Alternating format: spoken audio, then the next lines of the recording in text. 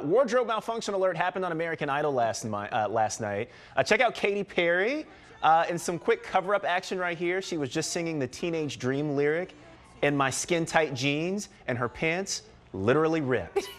Katy called for some tape for an emergency fix.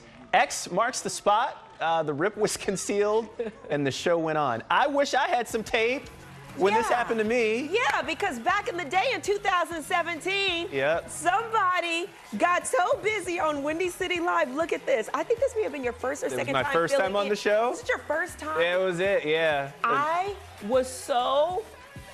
Those pants have not been the same, let me tell you. Do you still have them?